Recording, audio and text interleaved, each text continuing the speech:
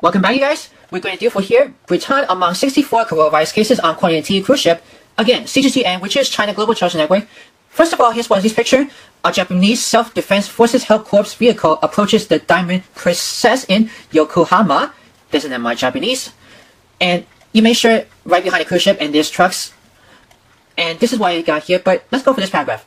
A total of 64 people on board on a cruise ship have now tested positive for the novel coronavirus, while another ship remains the precautionary quarantine despite no positive cases being discovered yet. The Diamond Princess is quarantined at Yokohama in Japan for at least 2 weeks following a positive diagnosis for a former passenger.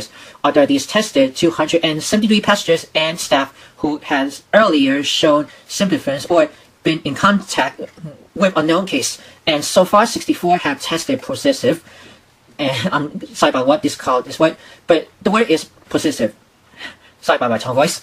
Positive, it is. The infected passengers include nations from Japan, the US, Australia, Canada, Argentina, and the United Kingdom. All 64 have been evacuated to hospitals on land. The Japanese Health Ministry is planning to expand testing to cover older passengers and those who pre-existing condition. I'm just giving you a scroll down for a bit. If you want to read a whole paragraph, I'm going to go put the link below also on CGTN.